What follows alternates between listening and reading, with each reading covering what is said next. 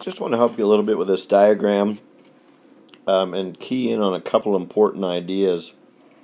The first idea is that the person is in the attic when they're viewing the bird up at the top. So remember, whatever you do to calculate things, and I'm not going to get into that too much, the final question asks how tall is the high rise, which is this distance here. Note that there are two distances involved there. That would be the distance from here to here, which is the same as the height of your triangle. But also notice there is another height here that needs to be added on.